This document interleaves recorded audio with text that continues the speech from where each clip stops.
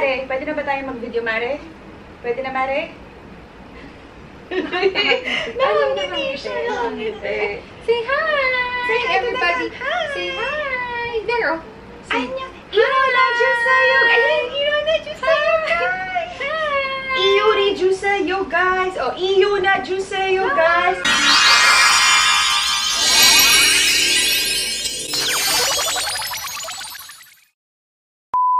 IRONA JUSEYO, guys! Wake up, wake up! Hello, sassies! Welcome back to my channel! Yuri, you wanna say IRONA JUSEYO? Hi! Hi!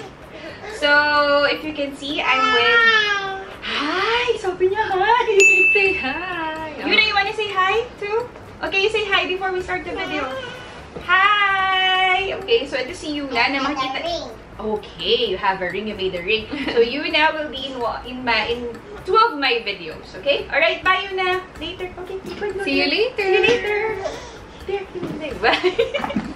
Pinaalis si Yuna. Alright, so this video will be the 3rd episode of All About Korea. So in the 3rd episode, I thought of doing like a sit-down video kasi yung All About Korea. So ito parang sit-down interview. Okay. O, diba? Alam na naman niya, sinabihan ko na siya, pero hindi naman niya technically alam yung mga questions. And there's like a twist sa dulo. So please stay tuned hanggang sa dulo ng video na to. So this video will be, it will be entitled siguro, being a Filipino mom, a wife and mom in Korea. So I think gets nyo na yun, guys. So she's married to a Korean and she has 2 kids. She will introduce herself. Sige, introduce herself. Okay. Hi, I'm Aika and I have 2 daughters. And I live in Korea. Yeah. And we are of the same age. Yeah. Tama, diba? 87. Yeah, sinabi mo pa yung age. 87. Ay, sorry, hindi pa namin year. Sa Korea kasi year of birth, actually. Pero bata pa naman kami. Yeah, bata pa kami. And we, young looking child ko. Yan. So I made this video because I wanna get like another like perspective or point of view of someone married to a Korean. Although wala pa akong kids, I also wanna get yung mga like ideas or opinions. Kasi syempre future of being a mom. Yeah. Okay. I mean, of course, in the future, in the near future, or ewan ko pa kung yan, sana this year maging mommy na rin ako. So again, going back, gusto ko lang, kumbaga parang hindi siya biased kasi it will be coming from another person. So yun. Okay. So whatever, kung ano man ang answer niya, raw, legit, dito scripted. Oh my gosh! Bibigyan ko siya ng Famous Award after. Okay? Are you ready? Go! Ready! Haja! Alright. So, introduce yourself. Very brief introduction. Okay. I'm Aika. Okay, I'm Aika, originally from Quezon City. Yes, Miss Universe ito. And then, Quezon City! Now, representing! Now, I'm here in Korea with 2 kids, married to a Korean. Yeah. Ano pa ba? I've been here for 5 or 6 years, I think. Yun. 2016? 15 pala. So 6 years. 6 years. Okay. How long have you been married? Married, okay. We got married kasi 2014. But I didn't move to Korea right away. So when did you move? So 7 years married, but 6 years in Korea. Okay. When you, of course, you got married na, diba? So parang it's automatic that you will move na here. From, you used to work in Singapore. Yeah, in Singapore. So, were you 100% decided na to leave everything in the Philippines and in Singapore? And then, alam nyo yun, parang kasi when you get married to a Korean, to be honest, parang hindi siya negotiable. In a way. Yeah. Depende sa situation naman. But it's more often than not, talagang mag-move ka dito. So, in your case, how was the decision making? Factor din kasi yung job niya is much more stable than mine. Plus, sa Singapore, super laki ng expenses and expensive yung cost of living. Which is same here, although kasi iba yung benefits na makukuha mo here, especially when you have kids. And here kasi, ano siya Korean citizen. So, marami siyang benefits. Unlike if we live in Singapore, we're both foreigners. Yeah. Diba? So, technically, so Korean, siyempre Korean yung husband mo, tapos parang damay ka na, right? Ganun. Yeah, as a spouse. Yeah, as a spouse. May benefits. Lahat nakalas ng benefits na natanggap mo din. So when you move here, was it like a hard decision? Were you anxious? Ano yung nafe-feel mo? Like, yung usual na, ano ba magiging work ko doon? Yeah, ano gagawin ko doon? Ano gagawin ko doon? Kasi ako, before, honestly, nung bata ako, parang, ako yung isa sa mga nagsasabi, ay nako, hindi ako aasa sa lalaki, gano'n. Parang, depende. Kailangan ko mag-work. Tapos, gusto ko, if magka-kids ako, gusto ko maging working mom. For them, parang, ayoko mag-stop working, ganyan. Which changed, I think, which really changed.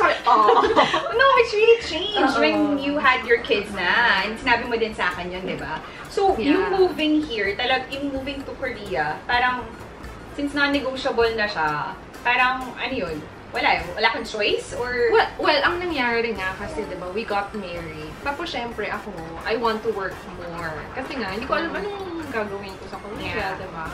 So, I stayed in Singapore for a year.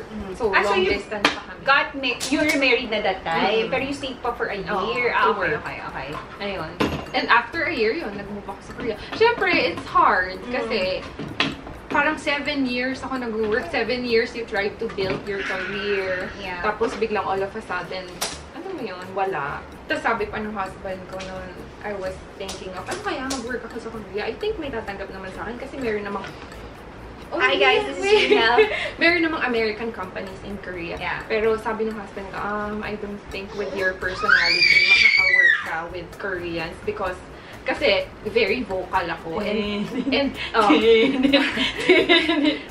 yung mga Koreans, since they follow hierarchy. So, maintindihan niyo yun, guys, yung regarding sa hierarchy. Doon din sa first video ko na why I don't want to be a nursing career. Oh, yeah, napanood ko yan. About the hierarchy thing. So, it also applies in all, workplaces, yun. So, medyo mahirap talaga siya. So, coming here, adjustment-wise, aside from the career, ano pa, may mga cultural pa ba? Siyempre. Before getting married. Before having kids. So, with your husband. Yeah, oo, kasi, like, yung food, diba? Sa atin, ano lang, rice and, isang ulam, go na. Pero dito, you have to have, like, prepare side dishes, tapos soup. Your husband ba is typical? Kailangan may side dish and soup? Yeah. Kasi guys, kilala niyo si Keyon na... Hindi ba? ano siya? Kahit Filipino. Hindi, ano lang siya. Si Keyon like rice and kimchi 1, kimchi 2. And then the ulam. Hindi yung kailangan talaga parang set meal or yung usual na talaga kunyari tatlong. Actually, di ba sabi nila, yung super traditional guy daw is 8 kinds of side dishes or 7. Hindi naman gano'n. Sa inyo, basta merong side dish. Or, yeah, may side dish and may kimchi, rice, and soup. Dapat so, it means, in a way, effort mag-prepare. Na hindi tayo sanay usually kasi nga ulam and kanin lang. When you came here, big adjustment ba in terms of, ako kasi lagi ko inaano yung term na domesticated. Kasi nasabi ko si Ian, mas domesticated sa akin. But in your case, I think your husband is also, he also does the chores, which is, you're also lucky. Kasi usually, pag nababasa niyo yun sa mga ibang posts or baka man napaparoon niyo na sa ibang drama, sometimes, yung mother-in-law nyo, pag nakikita yung husband nyo, di ba, pag nagsiset food sa kitchen, or nagagalit sila pag tumutulong sa mga household chores, typical movies under the title. Typical parang patriarchal society. But in your case, hindi naman. It's very good. Feeling ko, tinuruan din sila sa house nila ng in-laws ko ng how to help sa chores at home. Kasi naglilinis siya, nagluluto siya, everything. So in terms of adjustment, career, language, of course, being food, food, and then being a wife to your husband. Tapos, like, ano naman, when you had kids na, or after having kids, ano na yung adjustments? So major adjustment na yun. Yeah, oo. Ano ba? Pag may kids, okay. Siguro kasi parang dito sa Korea, they follow a certain standard of raising your kids. Not just not having someone to help you, like kasambahay, pero wala rin kasing family. Ayun, support system. Support system talaga. Yun, like, wala dito yung parents mo. Unlike if you're siguro nasa Pinas ka, alam mo yun, pwedeng mong iwan sa saglit mo, or like, although my in-laws are here, pero kasi they're like 4 hours away. So, ayun, yun talaga. As in, parang nung baby si Yuna, never siyang Kaya nga, parang tingin ko talaga kay Aika, superwoman. Tapos ngayon may 2 kids pa siya. Parang, Feeling ko talaga, ako kasi hindi ko ma-imagine, pero parang feeling ko pag nandun ko na situation na yun, hindi naman sa no choice eh, talagang mag-ano ka, autopilot mode. True. So, talagang, kasi alam mo na kung anong gagawin mo. Super ganda. True. Parang wala na. Were there any adjustment when it comes to your in-laws? Kasi, although they live 4 hours away, kasi yun yung lagi rin mga usual questions sa akin ng mga followers ng page and ng channel. And at the same time, malapapanood kasi nila sa drama, like the monster-in-law, mga ganon. Pwede natin i-debunk yung ganong, not all in-laws are like that. Diba yung in-laws mo? Yeah. My in-laws, talagang they let us decide. Kayo bahala, whatever. Especially with raising the kids. Wala. Ba nagka-clash kayo ng mother-in-law? Wala. As in, no comment siya. No comment. Parang, she helps out pag nandito siya or pag nandun kami. Pero wala siyang side comment na ito dapat hindi ganyan, ito dapat hindi ganyan. You're also very lucky. Na maganda yung relationship mo with the in-laws. At first lang ang problem is kasi talagang zero English. The language, I think kahit sa akin din I mean, even if we speak Korean, although we're not that fluent, iba pa rin kasi minsan may syempre yung ma-express yung talaga. So, in terms of parenting style, so for example, I mean, sometimes kasi opposite yung mom and dad, may spoiler, may disciplinarian. Yung talagang bitter. So, okay, ikaw muna, what is your parenting style? Ako kasi, parang Montessori style. Diba? Kasi mga ganun-ganun siya. Parang just let them be. Parang, independent. Hindi ako Western European. Hindi ako yung parang, parang stop, that's dangerous. Hindi ako ganun. Parang I try to overprotective. Yun, overprotective. Parang hinahayaan ko sila. Parang if they fall, okay, at least they know na dangerous yung ginagawa nila, diba? But my husband is like, my husband, natutulog kasi siya, is parang, don't do that. No. That's dangerous. Wiyome. Like that. Worrier? Okay. Masyado. So, parang, for me kasi, paano nila malalaman na dangerous if you stopped it na before it happened, diba? So, pag kunyari, para wala namang bad guy or good guy sa eyes ng dalawang kids mo. Yeah. So, pag sinabi kong no, sa kanya rin no. Same page naman kami doon. Pero kapag hindi niya alam yung sagot, laging ask Oma first. Which is, I think, parang typical. So, in relation to that, you know naman in Korea, sobrang competitive na society. And it really applies when you raising your kids. So, pinag-uusapan namin kanina na, kunyari, we want to be like cool parents. Cool in a way na we don't really want to pressure our kids. Kasi here in Korea, competitive, especially when it comes to education. Like, one kid would have minimum of like 5 academies, what they call hagwon. So, may English, math, sport, music, lahat. So, yun nga, gusto namin maging cool parents, but because society dictates this, so baka may tendency na mag-stray away kami dun sa ideals namin, or ideal parenting. So, ano yung understanding, ano yung stand mo doon and even your husband? For us, parang kung ano yung gusto niyo ng hagwon, go. Kung ano yung gusto ng kids, yun yung nasasabi ni Kayo. It's not what you like. Kasi like ako, I want my kid to become like a doctor. Sabihin sa akin ni Kayo, it's not what you like, it's what your child likes or what they like. So, hindi. Like si Yuna, gusto niya naman mag-ballet, mag-music class, mag-arts. So, sige, kung ano yung gusto niya. Igagay, tapos pero ako, gusto ko siyang i-enroll sa math hagwon kasi hindi ko siya matutulungan sa math. So, yun lang ang request ko. Pero, it's one thing kasi na i-ano mo sa math academy. It's another na sobrang pressure.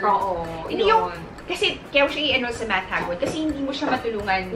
Kasi kunyari tayo magaling sa math or whatever. Pero iba yung talagang, yung ilalagay mo sa hagwon, tapos para maging the best child class. Hindi, walang ganong expectation. Walang ganong expectation. Ako lagi kong sinasabi sa kanya, parang just do your best, tapos and God will do the rest. And God will do the rest. May ganon. Pero wala, ayun, ganon lang. So, we're down to our last 2 questions. Go. Para matapos na kasi ang daming naghihintay na sa amin, yung dalawang kanyang kids.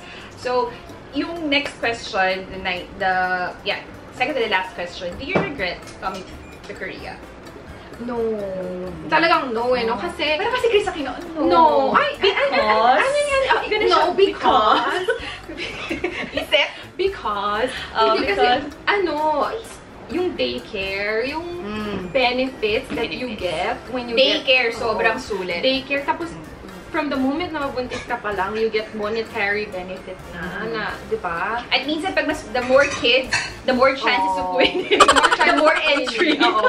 Mas makakapasok ka sa magandang daycare or sometimes, even the apartment. Yeah. And even sa cars. Everything. And I think pag tatlo, pataas yung anak mo, like you have discounts electricity. Yeah. Mga ganun, pag diba? below 2 yung baby mo, like now, we have discounts electricity. Kasi meron kaming baby. Di ba pwedeng aso? Kasama si ano? Sino? Liempo.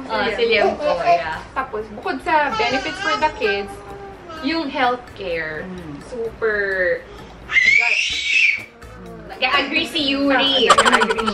Super mura and accessible and... Parang it all boils down to like, lahat pag mo siya, what do you call this? To sum it all up. Parang it all boils down to convenience sa lahat. Yeah. Siguro kung meron man akong regret, mga 10% kasi I'm far away from family and friends. Yun lang. Pero the living condition, the safety for the kids, the benefits that we get, I don't regret. You don't regret. Do you plan to live here long term? Yeah, forever. Forever and ever. Amen. Sana. Next year, I'm planning to get my citizenship. So, kasi talagang siya, nag-aaral siya for, I mean, she has 2 kids. May action talaga. May talaga siya. Nagsusunog ka ba ng kilay, madam? Literal talaga sunog na. Pero yun, sana, by next year. So, for the last question, how has Korea changed you? Diba? Philosophical, hypothetical, intellectual, mind-boggling, lahat na. How has Korea changed you? Pwede bang how has motherhood changed you na lang? Sige, Korea. Korea. It's motherhood later. Korea, siguro. Because coming here was like a really big adjustment for you. So, yeah, Korea. I learned how to Pali-pali. Yun. Pali-pali. Everything is... Korean time. Everything is... You have to do it quickly. Ano pa ba? It's more like how motherhood changed me. Okay, how motherhood in Korea changed you na lang din. Kasi dito mo lang naman na-experience yung motherhood talaga technically. Ngayon, ano ba? Hindi ko na naisip magka-career. Alam mo yan. Parang, nakafocus na lang sa kids. Kaya yun din, thankful din ako na good provider. Si husband. So I can stay with the kids. And I work din naman part-time. So at least kasi parang, kahit mom ka, parang there's still this may part fulfillment of pa rin on my part. At least I can buy. Parang kung may gusto kong bilhin. I think aside from yung mga parang pag-purchase ng stuff, nagsistimulate, it helps you stimulate your mind. Kasi honestly di ba sa yung mom brain? Kasi honestly, after anesthesia. Kasi after talaga, alam mo yun, parang feeling ko maluloka ako if alam mo yun? Puro kids lang, and then the husband, and then yung pag-manage ng household. So, dapat may iba kang, parang other avenue na nakaka-fulfill for you. And will keep you distracted, and will keep you sane. Yeah. So, it can be hobbies, pero for me, I like working, so I work. Pero hindi na yung sabi ni Rihanna, work. Hindi na ganun. Part-time na lang. Mga 3 hours, 2-3 hours a day. O, ayan, Ike. Akala mo tapos na. Oh my God! But wait, there's more! So, hindi niya alam to. Actually, sinabi niya sa akin kanina, alam mo yung kay Boy Buddha? Sabi ko, girl, may fast talk. May go ako. So, first thing that comes in mind. Siya. So, na ganyan. Huwag niyo siya i-bash kung maging answer niya. Ito na talaga. Ready? Are you ready? Haja. Fighting? Ready? Go! Jollibee Loteria. Jollibee. Kimchi Achara. Kimchi.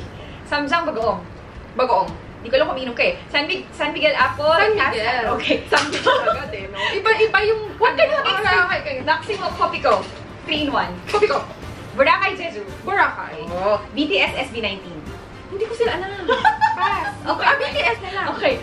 Korean or Asian Airlines, PAL. Philippine Airlines. Korean Airlines. I'm sorry. Oh my God. Korean 1 or peso? Ano? Korean 1 or peso? Philippine peso. Seoul, Uyu, Milk, or Alaska Milk? Or Bear Brand? Korea. Alaska. Hyunbin or Piolo? Hyunbin or Piolo Pascual? Hyunbin. Song Joong-gi, John Lloyd Cruz? Song Joong-gi. Park Seo-joon o Jericho Rosales? Park Seo-joon. Oh my God. Yung Dong Mall of Asia? Myeongdong. Quezon City, Chonan. Quezon City. Adobo, Calgary. Adobo. Korean weather, 4 seasons, or Philippine weather? Korean weather. Malaki, maliit. Malaki. Umaga, gabi. Ano? Umaga, gabi. Umaga. Lights on, lights off. Lights off. Sex or chocolate? Oh my God, sex. And then the last! Korea, Philippines. Korea. Wow! Galing naman. Diba? May Korea na kasi dito ka na ngayon. Hindi ko na nga rin nga. Naisip. Parang bigla na lang. Bakit kinilig ka dun sa mga ano? Ba't Pero yung Quezon City. Quezon City, Chonan. Pero in fairness, kinilig ka dun sa mga kabataang kakso. So that's correct. Yeah. Tapos hindi ka na conservative dun sa part ng padulo eh. Wala na shock. Naano ka ba dun sa fast? Oy, grabe naman. Ayun niyo ako ibas sa BTS and SP19. At saka yung Korean Airlines. Alam ko pala yung BTS lately. ARMY na rin ako. Kasi SP19! Ba love your own? P-pop. Hindi ko alam. Ipapakita ko sa'yo. Hindi, kasi alam niyo na pag wala na yung time for that. Ang alam ko, Cocomelon. Kung pinapili. Tsaka Pororo. Ping-pong, Cocomelon. Diba? Baby Shark. So, Alex, thank you very much for gracing my channel. Oh my gosh. Hindi, pero thank you talaga. Pero at least the sassies, kasi I call them sassies/Ironians, and parang they get like an they were able to get an overview of yung life ng Filipina here. Hindi lang sa akin, sa perspective ko. Kasi ako lagi nakikita nila sa video eh. So at least someone na mom na and wife pa ng Korean. Kaya thank you very much. You're an honorary member of the Sassy. Ayun na guys. So, Hi, Sassy. Yeah. So, ayun ang 3rd episode natin. Sassy, I hope you like this episode. So, that's about it. Thank you guys for watching. Please like and share if you haven't already. Yun na! Please click the subscribe. You come here. Come here. Please click the subscribe and bell button. So that you'll be updated of my upload. You say, hi, Sassies! Hi, Sassies! And we'll see, and I hope to see you again. I hope to see you again in our next, or in my next video. You say, Annyeong! Annyeong! Oh, finger heart! The mandatory finger heart.